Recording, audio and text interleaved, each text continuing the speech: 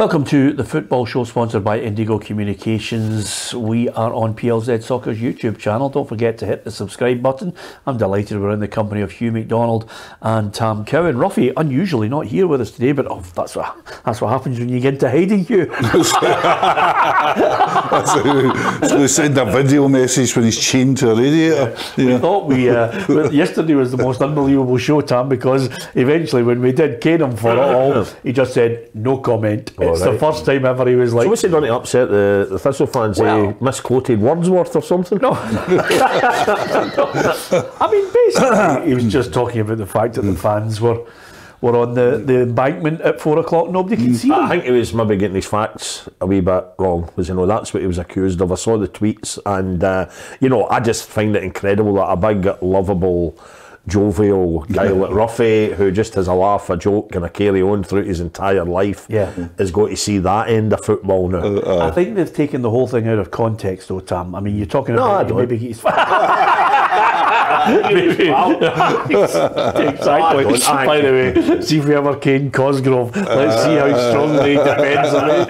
But no, you're absolutely... I mean, listen, he made a joke about the fact that they put up a protest at 4 o'clock. It was dark. Nobody could see them. I mean, honestly, get a life.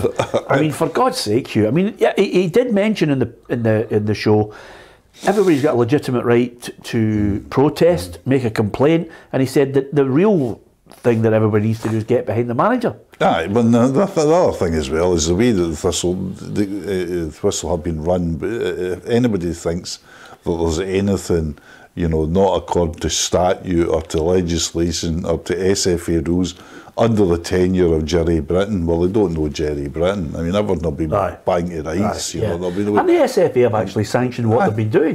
Well, it was not getting into it too deeply, but it was a private company, the Three Black Cats, and it was their decision. I mean, it wasn't, we could cut it up any way you want, but this shareholding was held by the Three Black Cats, private consortium.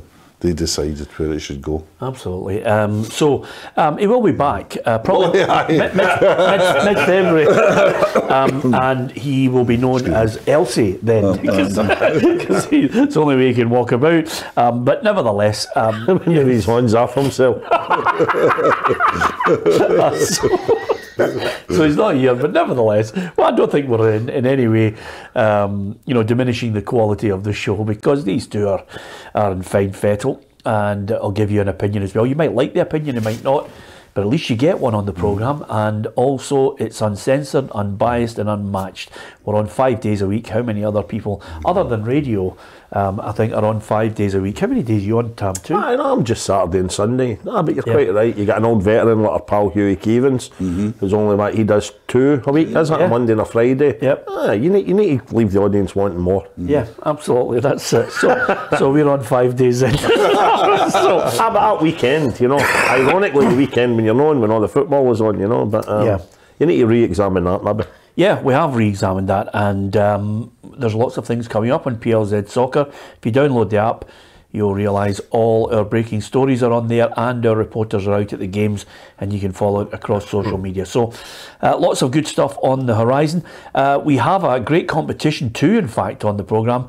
The first one is all about you in stocks and shares. You can enter this competition at any point after each stage of the World Cup, and it's absolutely free to play.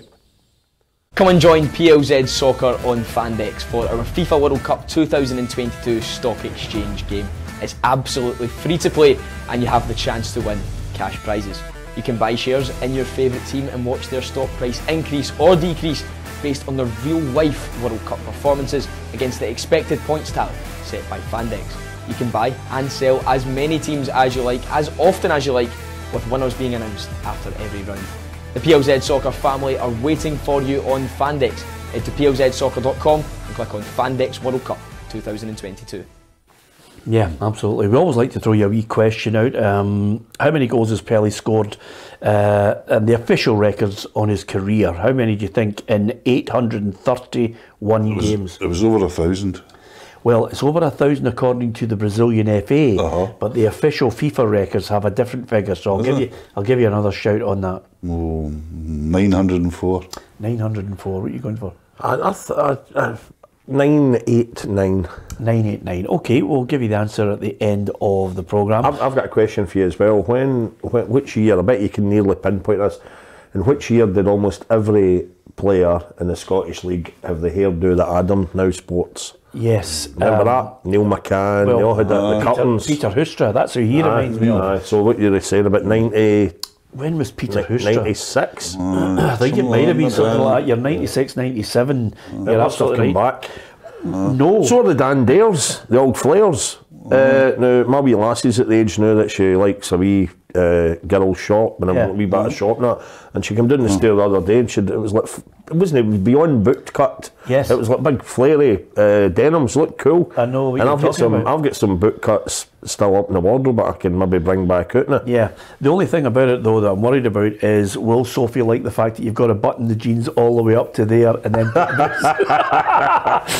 Tam's Day. Do you remember? Oh, I don't need to talk to you about flares, Hugh. Oh goodness gracious, flares and platform soles. We're going to talk about the history of Scottish football, and one day, 100 years from now, when they redo Hampden and they dig up the terraces and that, they're going to find one of my platform. Oh, you lost one? Yeah. I lost one going hurtling down the terrace, and when Joe Jordan scored the goal in 73, and I had to walk back to Busby with Long John Silver. Yeah. Because remember the platforms were that high, so I was walking by a rolling gate. 1973, that really was. lose it. Gonna sell it for a better there. That's right.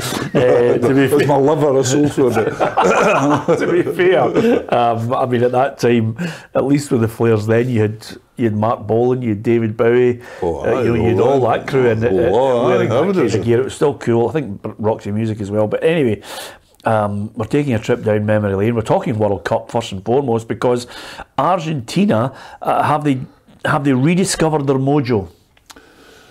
Well, to extent, I thought they were decent last night. I thought people going over the score about them last night. I thought they were decent. Any team with Messi in it is going to be pretty decent.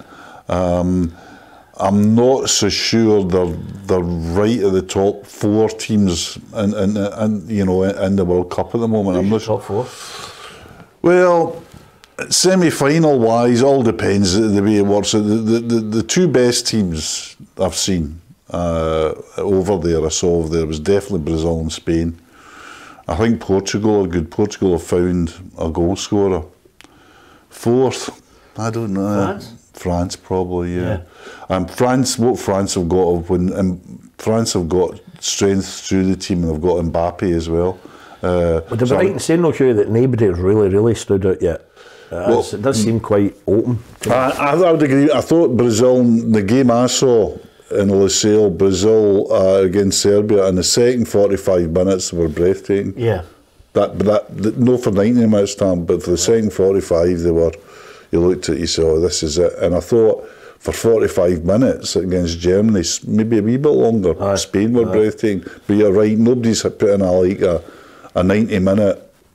Top performance. It's almost as if actually a lot of the countries, the big countries, because you look at Germany, it's almost as if they're looking and saying, well, we're going to treat this the way you have to treat the group stages of the Champions League. You know what you have to do, you get it done, and then you start to go up through the gears when you're coming up against top draw sides. I'm hoping that's the case, because unless we get games to remember from 16 quarter semis onwards, all that will be remembered for Qatar, for me, I don't know if you agree with this, Tam, the only thing that will be you'll look back on is the fact that people have absolutely battered the country of Qatar and FIFA for putting that tournament there. Yeah, but even that, lo and behold, I think it was maybe for the first game, it was a big upset when Argentina lost to Saudi Arabia, right?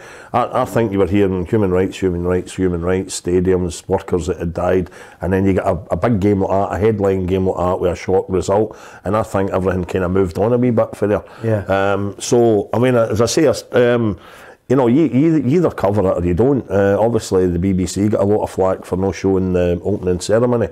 Now, I thought that was a bit disingenuous of the folk making the complaints. If there's one thing, it tends to be guff and overly long and everything. It's always these opening ceremonies at anything, right? You do not need to see it, right? But that was when, you know, Gary Lineker and co absolutely beasted in to Qatar. But again, that's where all the other elements of hypocrisy came up. You know, the very fact, all the guys, and girls, they could have done exactly the same job back in Salford at the BBC, or down in London at the or in Glasgow at the BBC. Magnificent big building there.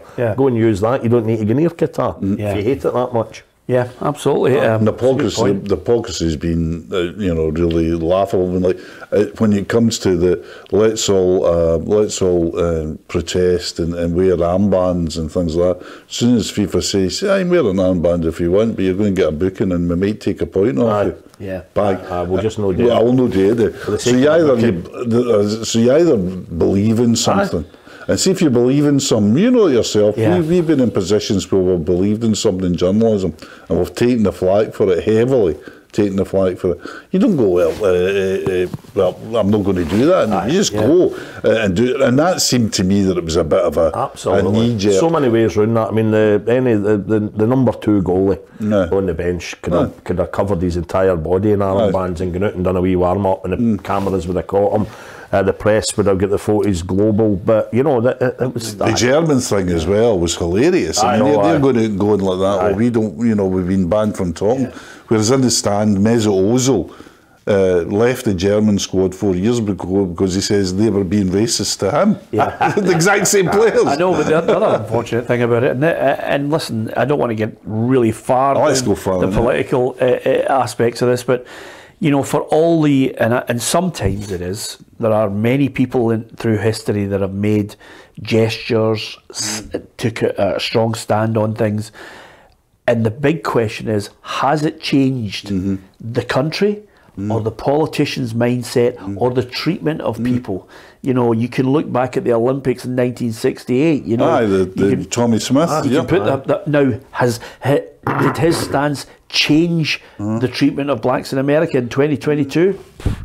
You'd have to take a long, hard look at yourself and think to yourself, what changes? Will Qatar change because someone from a Western country does not like the way they treat their migrant workers or their gays or indeed women? Well, the other thing as well is like all protest, and I thought Roy Keane was brilliant in this, all protest has to have an element of risk to it. So when Tommy Smith put his hand up like that in the podium in 1968, he knew his career was over. Yeah. Colin Kaepernick, when the take the knee, when he was taking the knee, he knew he was running out of contract. And Colin Kaepernick has still not been signed by an NFL team, and now, obviously, as the years pass, will not be. There's got to be, if you believe in protest, you've got to go all the way with it. See, and then you've got to mention names. You know, see this Gareth Southgate thing, that, well, the England team will do this, the England team will do this, and Harry Kane will do this. Did nothing. They did nothing. Yeah. Absolutely, and to be fair, you know, sometimes I think we, you know, can be, you know, pontificating about things while not taking a look at our own backyard. And I do think, you know, for a country like ours to be starting to take the moral high ground when we have food banks, when we have food banks across the country. And look where the next World Cup's going. The next World Cup's going to America. We have a constitutional right to bear arms, which has already killed two sections or two nightclubs with gays in it, shot completely. It's now got the Supreme Court going against women's rights. It sanctions drone executions abroad and all that. People of colour are much more likely to be jailed. People of colour are much more likely to be killed by police.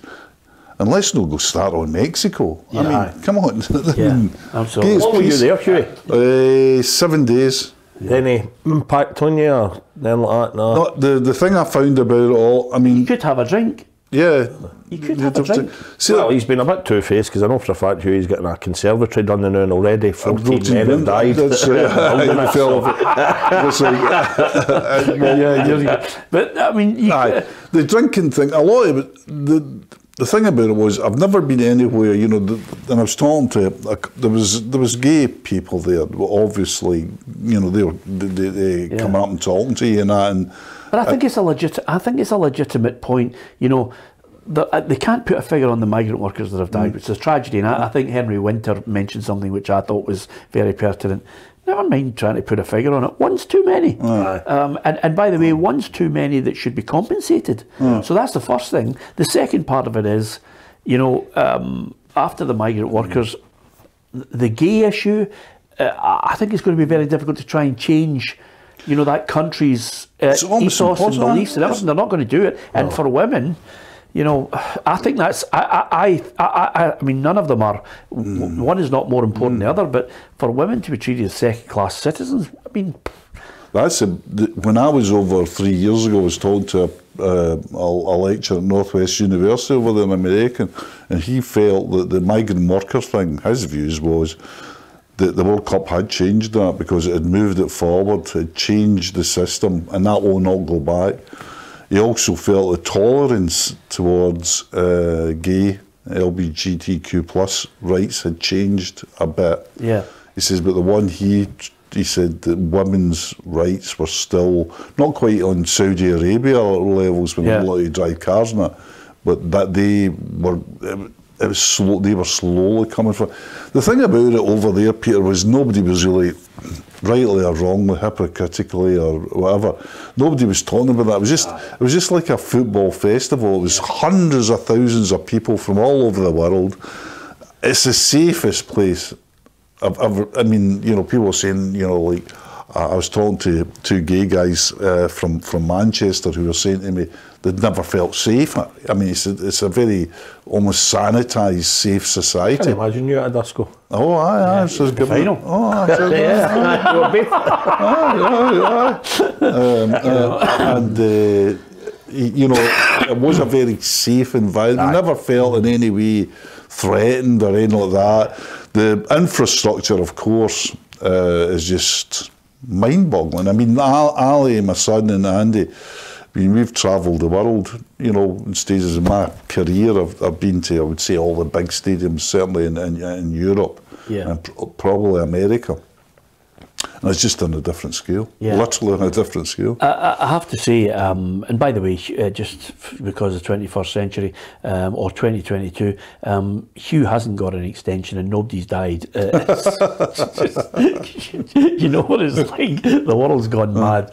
But it is a point that I think is worthy of it. I know some people, get slightly miffed on this programme when it gets a little bit political, but it is inextricably linked to football. I mean, I did hear Gary Lineker say you can't separate the two of them because it's becoming more and more intertwined in events, and of course the people who are making money out of it, the morals of it, the sponsors. You only have to look at these things. It's all around. Making 7.5 billion out of this. Right. Well, there you are. Listen, the one joy of it all, and I have to say, Tam, I mean, although we're going to talk about VAR, but Messi's I didn't think was a penalty, Hugh. No, I thought it was soft as well. It was very soft, wasn't it? I mean, how he even got to a point of looking going, I think I'm going to give a penalty for that. But the one thing there is a joy last night, Tam, is for kids. A lot of them maybe have not witnessed Messi.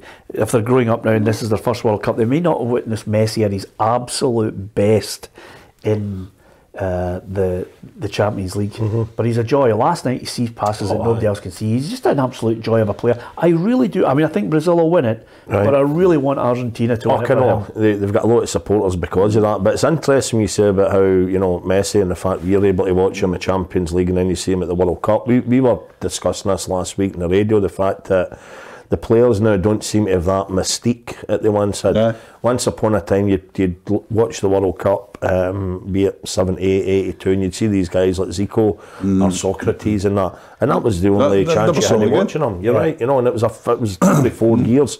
Getting back a generation, Rivellino and all these guys, and you think, wow. And they were like quite mythical creatures, whereas every man in their dug, you can watch Messi, twice a week now and sit in front of the table. Yeah, I mean, the great point about Messi, I think, when you look back at his career, and Ronaldo, is they've done it in what is generally considered the best, European competition, which is the Champions League. in the olden days, we were again so insular in our thinking that we thought, well, if nobody comes to play in Britain, they can't have been great players. No. Pelé and that whole Brazilian side didn't need to come to Europe. They could win the World Cup 3 times because they had the best players. They technically were far better than anyone else. They just came to Europe to do these tours, where they got weighed in with tens of thousands of dollars, as it would have been nowadays, when tens of thousands of dollars was looked as a lot of money. It's funny Tom saying that because, like when I was young, and that was a long time ago, like somebody like Pelé, the only time we went to I was 11 and I went to Hampden to watch Pelé against Scotland, and that was just to see Pelé. And I remember even later, it would be when Maradona came to, and this sounds ridiculous now, when Maradona came to Hampden, all the boys in the Scots Way, the pub that I was drinking at the time, we organised a bus because there's no, people forget that, there's no YouTube in these days, there was you couldn't watch Maradona playing for Boca. I mean, you might get 2 minutes in World of Sport, Boca's won the Argentinian Championship, there's a scored. So you barely knew what he looked like, never mind anything else. So to go along on that beautiful sunny day and see Maradona come out onto the park and say, right, let's see what you've got, son. The only by image, God. it was great. The only image I can remember, and I remember watching it so vividly, prior to anybody talking about Diego Maradona, was Arthur Montford on Scott Sports saying, by the way, everybody is raving about a kid over in Argentina, and they showed you a young boy, Maradona, on a dirt pitch, keeping the ball up, and you're thinking, it sticks in your head because you start to see him develop, and then all of a sudden he's 16, 17 playing at Hampden Park. Magnificent. It's a joy. You that as well, Hugh. You take me back there. Motherwell played, it was a pre-season game, may even have been a testimonial. Details are sketchy, but it was about 1980-81, and Motherwell were playing San Jose Earthquakes, right? And George Best was going to play a half each for Motherwell and San. He might even have been with him at the time or something, right? Yeah. But that was unmissable. It wasn't, because you didn't see. I've grown up as a kid. I'd have been about 11 at the time, and you'd always heard about this great George Best. And then here was my chance to actually see him in the flesh. There's no way you weren't going to go to that. And he even went down and see the Texaco Cup. One of my I used to go and watch Motherwell and the Texaco Cup, and they played Spurs. And it was like Martin Chivers and Steve Perryman. Well, you'd seen them on the telly because there was it was match of the day, the big match. But the idea of actually going along to a game and seeing them in the flesh, and by the way, Motherwell tonked him, more than held. You know what? I do think that all adds to the fact that because for me then maybe, and it sounds very, very harsh because of the guy we're talking about, but in terms of a mythical creature, I think Pelé is right up there. One time in the future, we will have the technology. I know you say you can't compare an apple to an orange, but we will have the technology eventually for them to compare Pelé with Cruyff, with Maradona, with Messi, with Cristiano Ronaldo, and I think if we did have the computer that could pull off such a job, I think Pelé would be down there. That's just my opinion. Going down the way. I think you get better and better in people's minds the more that they maybe didn't see him. It was just this name, Pelé, Brazil, it's all flamboyant, it's all tippy-tappy on the beach, and he shot for the halfway line, but it was miles, he must be miles. Chick Charnley has scored 3 of them. That's the bottom line. I mean, that's a great argument, isn't it? But my top five now is still Pelé number 1, closely followed by Maradona, then Messi, then and then I'm looking and I'm really trying to separate Ronaldo and Cruyff. If only for the fact that Cruyff's contribution, for every club that he played for, he won something with them. Right. He only played 1 World Cup too, Cruyff. I know, and it's incredible, isn't it? Just think about in that track record, if he had have signed for Dumbarton. Absolutely. That would have changed everything. Anyway, was that ever close, Hughie? I was closer than people think. Seriously, was it a local businessman or something? It was usual for it was closer than people think. I was never really close. I've just finished reading a second Cruyff biography. That's how daft I am. I gave Peter the first one. And it's mentioned there. Interesting in that is Cruyff is, if you had to talk about, I don't think he's the best player ever, but if you had to talk about the most significant football person ever, I think Cruyff's in that argument very high, because not only was he a great player, but he was a great manager and he was a tremendous mentor. And I think Cruyff's significance, you know, in the likes of Guardiola and I think his strategy to Barcelona, his contribution to him is immense. Immense. And Ajax. And Feyenoord, by the way. Yeah, absolutely. So, listen, it's great. It's subjective. Some people are generational and say, oh, wait a minute, you guys are of a certain generation, you don't know what you're talking about, the game's moved on. Absolutely, it's moved on. That's what I love about it. Everybody's got an argument on it. Argentina, incidentally, they go through. Poland go through. I'm gutted they are through because they did nothing. Poland's the most divided team to go through. I mean, I was on social media last night and everybody was just giving them a kicking for getting through. Everybody presumes that the next game they'll go out, but it might, once they're in the knockouts, what suits Poland is Poland want to break. They want to soak up pressure and break.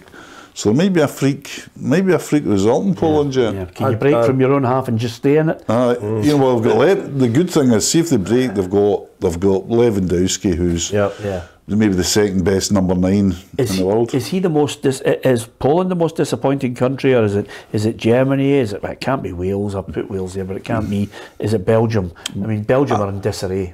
I think it's Belgium. I think Poland don't come into disappointing. They come into disappointing for maybe those of us who watch from a neutral standpoint, but in Warsaw and Gdansk and Krakow, they'll be the most overachieving team in the world. I mean, they'll not be looking at it as disappointing. They're in the knockout stages of the World Cup. But Belgium, and the only thing it takes away from the real disappointment in Belgium was there was that kind of bottle of milk thing about Belgium before the World Cup where you're taking a sniffing going, is that off or is it right? Well, you've got Courtois coming out and saying there's a mole. He's not happy. You've got the suggestions of a punch up in the dressing room. And I thought this was the most outrageous thing. I don't care how gobby you are about telling the truth. You don't come out and say the team's too old to win the World Cup. I thought Kevin De Bruyne was bang out of order there. Well, De Bruyne's been strange actually, because we were Belgium-Canada. Canada were the better team, but in the World Cup and as in any other cup at all, you're really judged by what you've got up front, and Canada had nothing up front time. They just had nobody who could score a goal, made tons of chances, and Belgium had Batshuayi up front who got one chance and scored. And that's it. But De Bruyne won man of the match. And when we were watching, I love Kevin De Bruyne, and I was sitting with the boys and I was saying, I thought it was something I would never see in my life. De Bruyne is awful. He was dreadful in the match. He was just like awful. It looked as if he didn't care. He was lackadaisical. Hit one pass miles away. And I said to them, the boys, we're wanting by dinner. I said, I've never seen him play that badly in my life. And he won man of the match. And he came out afterwards and he said, I was never man of the match. I was rubbish. I was awful. So he was really downplaying everything, and that gave me the sense that you didn't have to say, I just take the man of the match and walk away. And it sensed to me that they're not happy there. Oh, it's not well. Yeah, absolutely. It was a taxi, I'll chuck this one out. A taxi driver the other night said to me, I'll not share all these views. Let's just say FIFA would give him a nod to the World Cup in the back of his motor. But he was saying that he reckons that it's a classic sod's law kind of thing. He reckons that Scotland could have made inroads if we had have qualified. Looking at the general standard, he thought for the first time ever we could have got through to the knockout stages. Do you reckon there's even a sniff for that? I mean, if you want to be practical about it, you look at, we would have ultimately been in there instead of Wales. So it would have been us in that group. What do you reckon? I find it difficult to entertain it. I think we've still got a bit to go.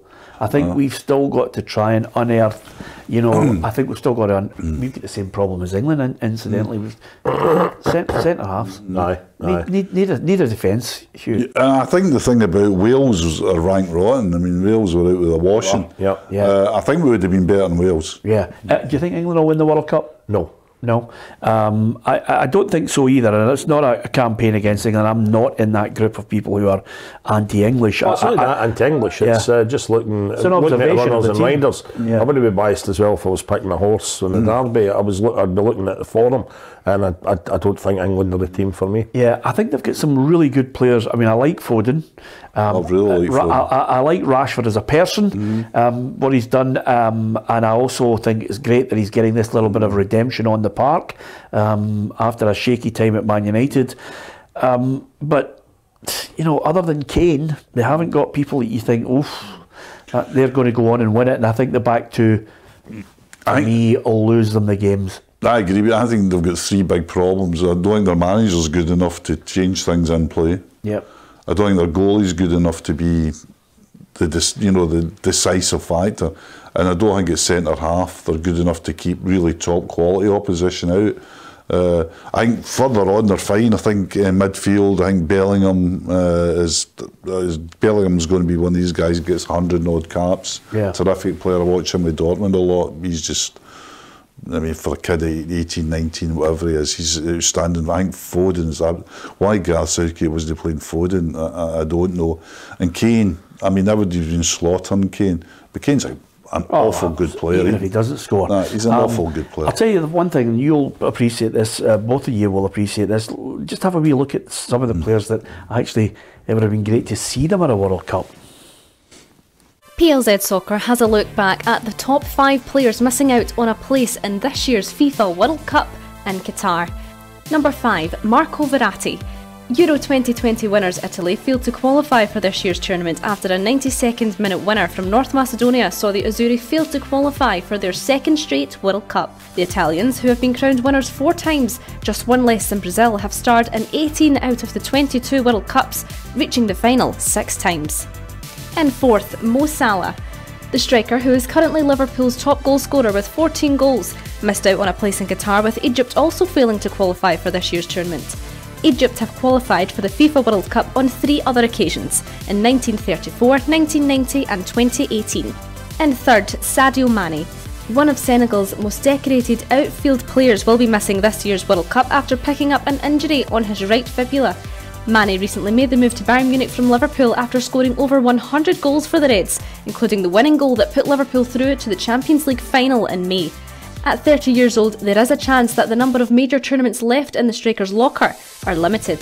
In 2nd place, Erling Haaland. The insanely talented 22-year-old has not been slow in making an impact in the English Premier League, scoring 18 goals for Man City this season. The Norwegian would have been perfect fit for the world stage. However, Norway finished 3rd in their qualification group behind Turkey and the Netherlands, where they exited the competition at the quarter-finals. It is yet to be seen if they'll qualify for Euro 2024. And finally, the latest to be ruled out of a starring role in Qatar is French striker Karim Benzema. Just days before the opening ceremony, it was announced that this year's Ballon d'Or winner would not be joining his countrymen, having picked up a thigh injury. He is considered one of the best strikers of his era, with his Real Madrid manager Ancelotti describing him as the best striker in the world in 2021. Yeah, pity we didn't see Benzema, but Haaland I thought would have ripped it up, because he's what I would call just the ultimate number 9 at the moment, isn't he? I thought you'd missed Kevin Van Veen there, frankly, but there we go. Yeah. No, I think out of those, the interesting thing for me, Haaland, when you watch him, but bear in mind that kind of Man City team that he's in, he's able to do his box of tricks and all that, and he's got all these great players around him. I couldn't claim to be an expert in the Norwegian national team, but it might be a wee bit of the Messi thing with Argentina again, might have been the world heaped on that boy's shoulders, and maybe there's a wee bit of him, I know it sounds ridiculous, but a wee bit of him secretly quite pleased that he missed it, because everybody would be looking at him expecting wonders, Yeah, well, that's the nature. A good shout. 5, well done, Kerry. Yeah, I thought the interesting thing with the Kerry's choices as well, apart from Verratti, who's a midfielder, it was all strikers. Yeah, the real people that we miss, because we've had great heroes in the past that were defenders, mostly Italians, the Baresi's and the Costa Curtas and the Maldinis and etc. Even Beckenbauer's in midfield. But the real guys are the strikers. That's what you want to see at a World Cup. They make games, don't they? They change games as well. And And after your spell in Qatar, though, do you think it should have been Kerry that picked those 5 players? Aye, she's Right, very much. should have been Adam or somebody. No, Adam. Never Adam. I never thought we could go down that road, but nevertheless, one little couple of points before I go on to Ian Maxwell is Ronaldo, 150 million pounds a season for Al Nassr FC. If he wants to take it, he's hankering over a Champions League team somewhere. Aye. What he wants to do now, these guys, particularly Ronaldo was always about making records. You know, he was like, I want to score so many goals. And he wants to make records that are unattainable. Just go so far ahead, particularly in Champions League goals. That's what he's scrambling about for. And when you think about it, the Champions League thing is very, very difficult, because what Champions League team will take him? And the answer is, well, Paris Saint-Germain won't. Bayern Munich has come out and said no way. There's no way Dortmund's going to take him. Yeah. And then there's nowhere in England's going to take him. Maybe Chelsea, there was a sniff about that, but I don't think they will. So it leaves you with Sporting Club of Portugal. Yeah. I mean, that's about, it leaves you with that. So, but it's not about the money for him, because he's got so much money that... No.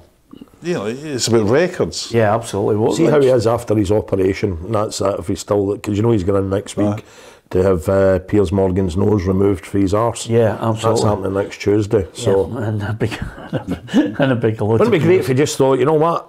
You found out he went on one of his country's version of Who Do You Think You Are, and it turned out he had a wee bit of Scottish heritage, and he thought, you know what? I'm going to bow out.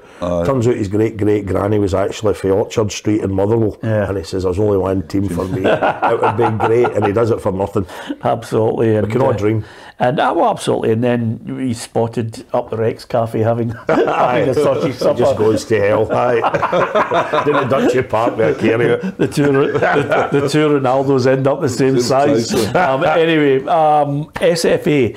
I thought yesterday was interesting because obviously Ian Maxwell was speaking, Craig Gordon was speaking as well, but they were there at the anniversary 150 years ago, the first official recognised international between Scotland and England. Yeah, I was there. And it was, yeah, absolutely. It was your man of the match. It was one of those situations where I don't think we ever thought it would go on to the levels it has gone. We haven't played England as much nowadays with the loss of the home championships.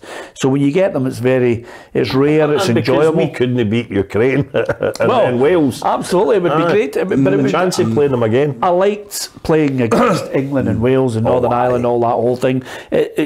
Whether it comes back in any format in the future, God only knows. But the actual history of it was great out there, Hugh. No, I mean, the thing about what you forget about Scotland and England, and particularly people of a younger generation, was that we played them every year, and it was a thing, because the year you played them at Hampden, you started saving. I mean, pubs had there's always the great stories. Jimmy Bloggs has ran off with the Wembley money. Yeah. Every pub had and then the scramble for Wembley tickets started. I mean,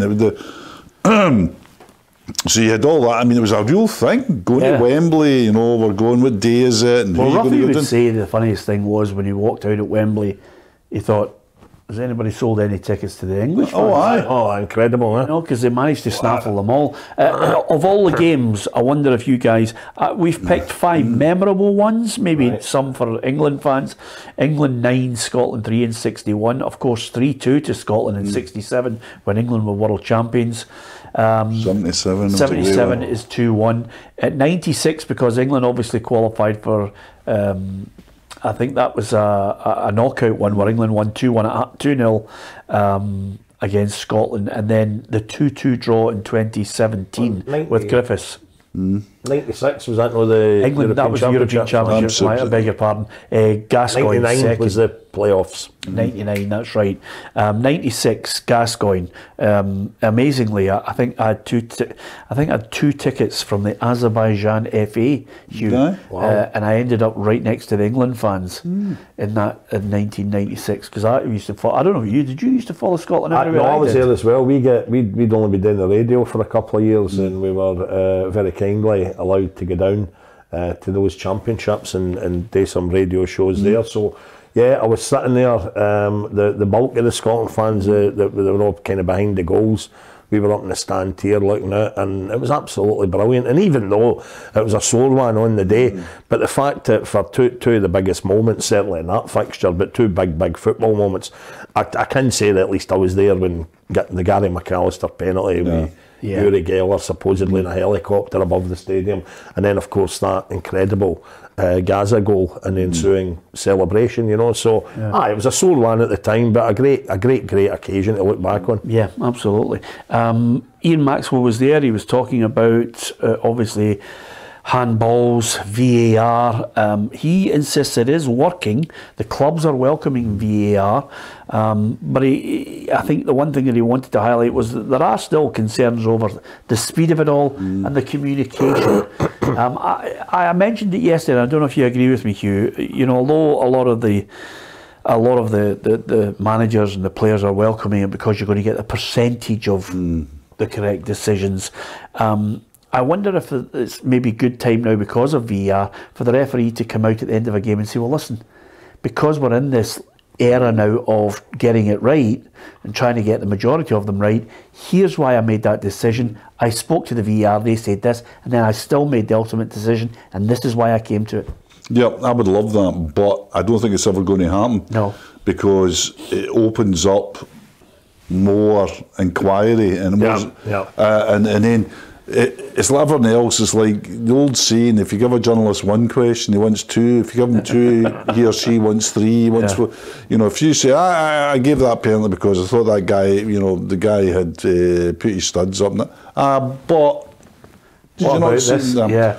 But I would love them just to come out with a statement. But I always remember Craig Thompson. There was the former Scottish referee. There was a website that they had, Whistler's website. That's right. I get binned quickly. And I get binned quickly because Craig Thompson came out and there was an absolute stonewall penalty in a Celtic Rangers game which he didn't give, and he came out and he went, you know what?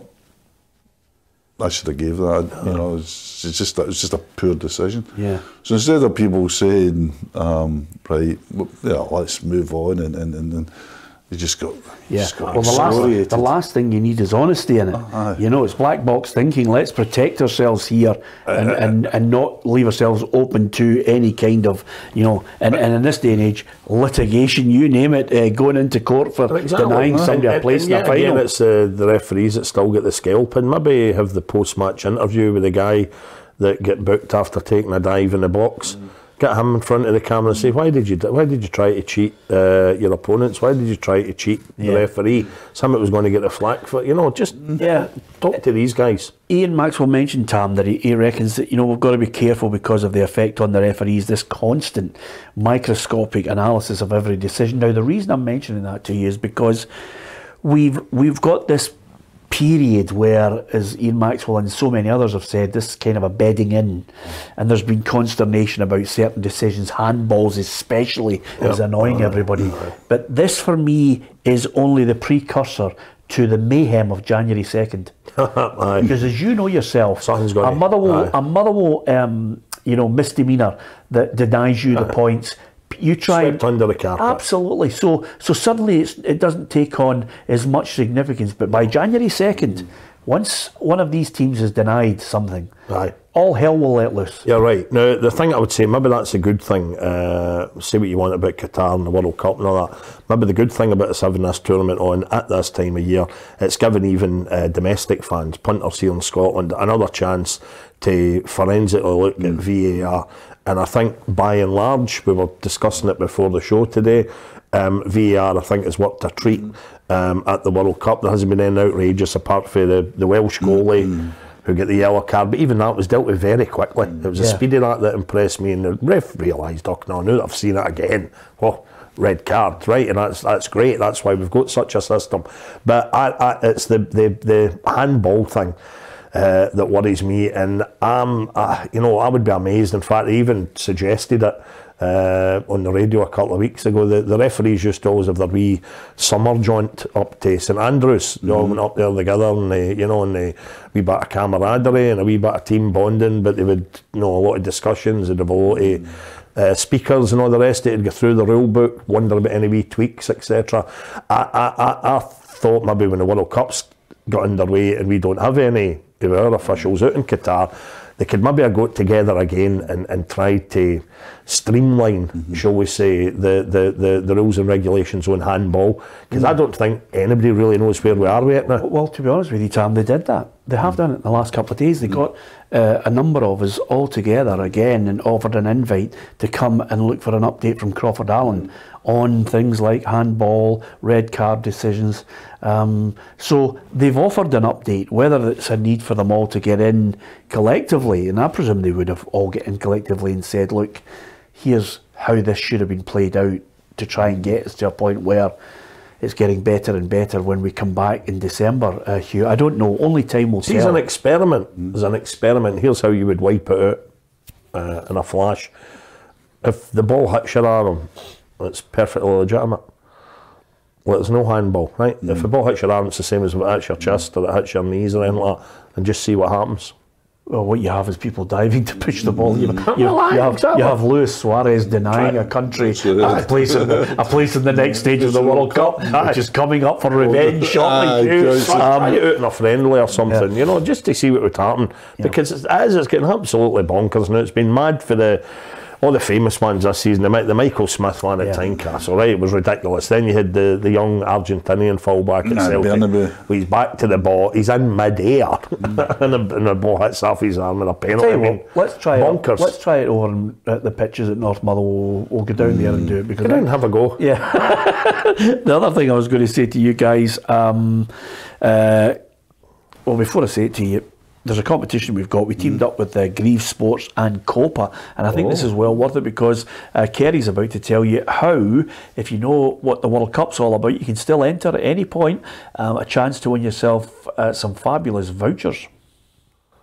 PLZ Soccer has teamed up with our friends at Grieve Sports and Copa to offer you the fabulous chance to win one of these World Cup retro shirts if you enter our World Cup hat-trick competition.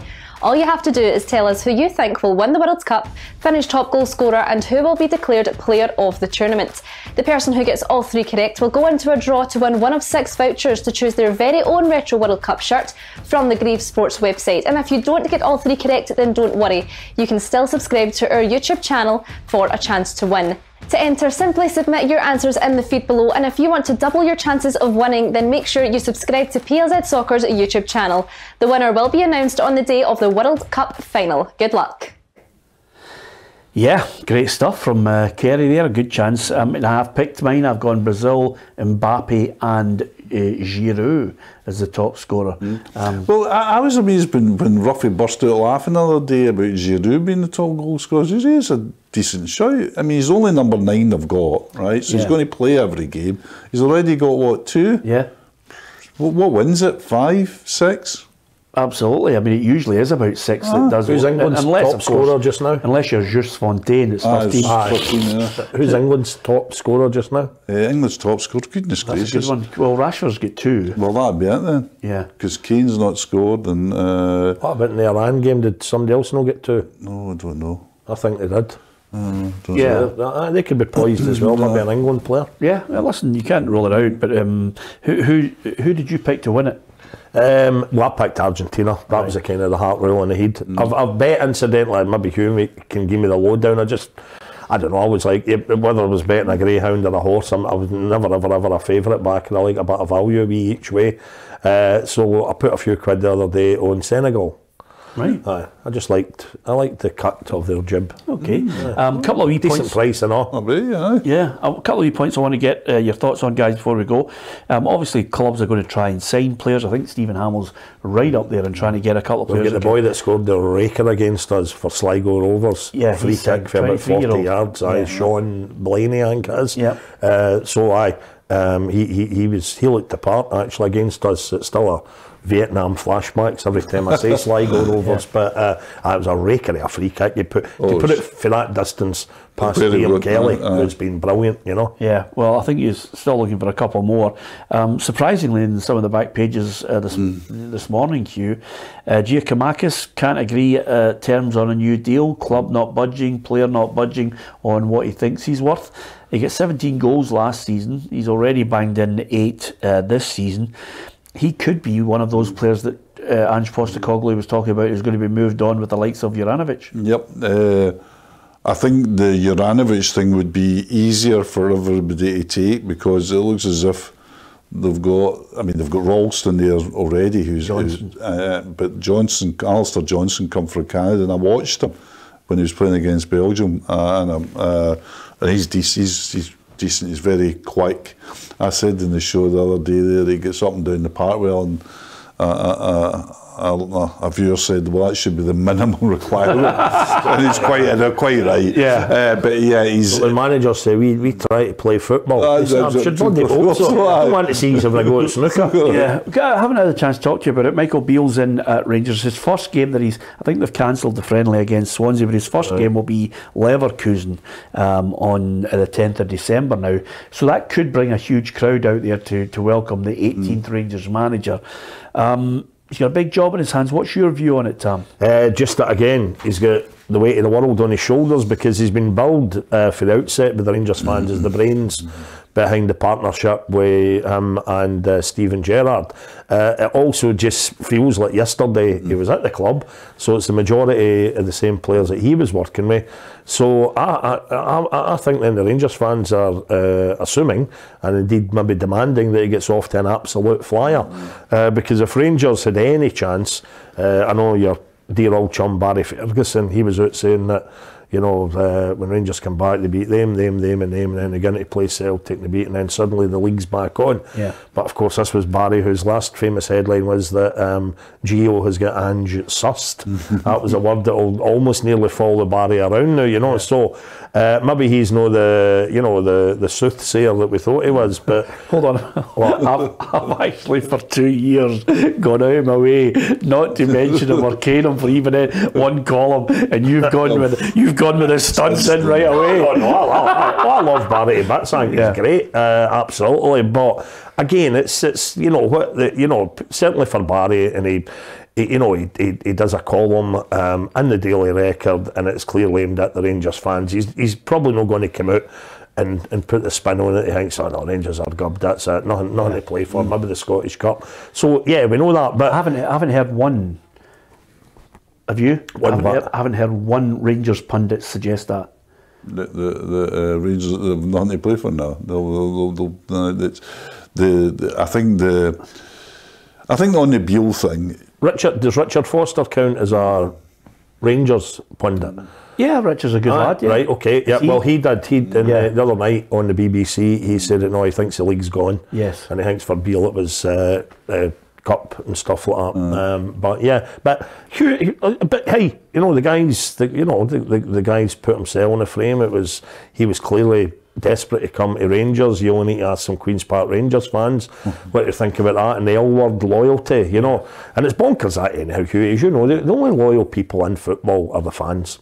The players come, players go, managers come, managers. Brendan Rodgers playing the Celtic fans like a fiddle and all the emotional stuff. We love that though. I mean, what it's called is the banter years, isn't it? It's that point of somebody makes a stupid statement and you get caned. We've all had it. You get caned. God, you only have to look every year when there's a certain day comes round and most of the Hibs fans just retweet my tweet about game over 2-0 to Hearts. The wait goes on for the Scottish Cup for Hibs. Bang, 2 each, replay, and then on to win the cup. That's what happens. That's why we love it. That's great. If everybody was right all the time, it would be a pretty boring sport. And the great thing is for people to be totally wrong. Is to say to yourself, I mean, for example, to say when Argentina plays Saudi Arabia, well, Argentina are going to, stroll us and say that. The only reason we will watch it is we don't know what's going to happen, otherwise we would watch it. Maybe Barry's turned into Hugh, because it reminded me of Hugh. Keevans was the master of that. Keevans used to say, here's the doomsday scenario. They could lose this, and this, and that's it, the league's over. This manager's under pressure, and then they go on to win the league. They go on to win the league. And I heard it live. He did it recently with there was a Celtic game, and they were sitting in the studio, and Hugh was lambasting him. You know, it was when who was it got the late equaliser? It seemed as if that was going to be the end up, and Hugh was, well, this Celtic team, they're not as strong as they were, they're not scoring goal. Oh, and there's another goal up at the other end, and that was it. And then he goes back and says, well, I originally did forecast this result. Come on, Hughie. No, that's all part of the game. Yeah, absolutely. That's why we love him. To be fair, listen, you get opinions. Certainly, we're on 5 days a week of the football show, but there's so much more on offer in PLZ Soccer. You get breaking football news on the app. You'll also get the chance to cover English, European and world football. It's all there for you. You can watch the football show live on it. Hey, I'm not blowing smoke up your backside, but if they've not seen it, your interview with Frank McGarvey, wow. Yeah. That was brilliant. That was really good. Yep. Yeah. Old Frank. And to be fair, I'm glad you mentioned that, because the amount of people from all quarters, everybody who supports every team, have all passed on their best wishes. So many people actually watched it, stopped me in the street, and mentioned at various things that they've watched it, and it was emotional, but they've passed on their best wishes to Frank, because he has a major battle, and that puts football in perspective as well. Okay, absolutely. I like the fact that we actually are covering a sport that is one of many where there's no such a thing as sporting integrity. Is that yeah, it just goes going as into... Keevan used to say to me on many a morning at Radio Clyde, hypocrisy, it's a noble art. and I think I'm safe to say we can leave it there. It's good having a wee natter with you, Tam and Hugh. Always good. I hope you enjoyed the chat. As ever, when there's no domestic football, we like to talk about the gossip, possibly players coming and going, the joys of the World Cup, the joys of fantastic players who can just light up your life. Let's hope we're talking more about that tomorrow on the programme when we reflect on today's World Cup matches. And let's hope this traffic isn't hellish as it always is at the back of 5. I know. Yes. The minute I hit that M8, it's murder. Yeah, absolutely. It's an absolute nightmare. Thanks for that, Tam. You're an absolute joy with these things. Although, to be fair, there's not many people would stand in your way with regards to the car you're driving in the area. You'll be able to. You'll be able to. We've not finished yet. No, Leave the porn to later. No, can't wait. Let me tell you why I'm doing this, because I've turned the computer off too early, and the answer to the quiz. Oh yes, I need excellent. to give you the answer to the quiz, because Pelly. How many did you go for? Oh, I went for 904, I think. You went for... I went 989. 904 for you and 989. 989. Okay, because I turned the computer off too early, so I might as well tell you the answer to the quiz, which is how many goals officially has Pelé scored in his career. And I think Hugh's right on the basis that unofficially, the Brazilian FA and Pelé on his own website, it's something like 1,231. But the actual answer officially recognised by FIFA in his career goals is in 831 games, 757.